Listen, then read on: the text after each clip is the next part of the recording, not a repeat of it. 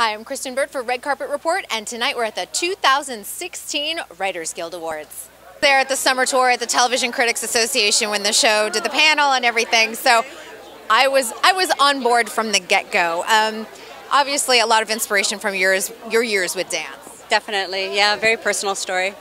And the psychology of it, and I don't think a lot of people realize, like, dance can be very dark because there's so many emotions that come with it. Is that sort of where you were coming from? Absolutely. You know, ballet itself is an optical illusion. It looks so effortless and perfect, and most people don't really understand what it takes to create that.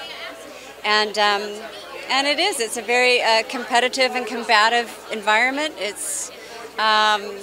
It isn't a nurturing place to be. So I was really keen to just finally tap into that and tell the stories. I studied at Boston Ballet growing up, back when we had weigh-ins and things like that. So I just wonder, was this a cathartic experience to sort of get some of that angst out? And I love ballet and I love dance, but there was some stuff. I do too, and I still dance, you know, even though I'm much too old to be doing it. But yes, it was cathartic, and cathartic in a way that I didn't expect, because once we got to New York and we did the audition process, it was sort of like I had some PTSD from being a bunhead with a number on my leotard.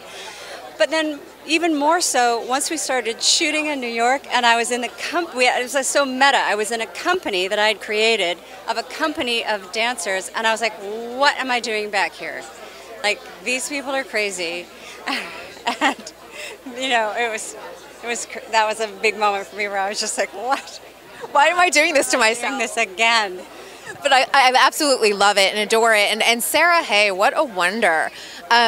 Talk about, like, working with her. She was so committed and so dedicated and so intense about the work. She never shied away from anything that we were asking of her. She was like, she had this innate understanding of Claire. Just very impressive.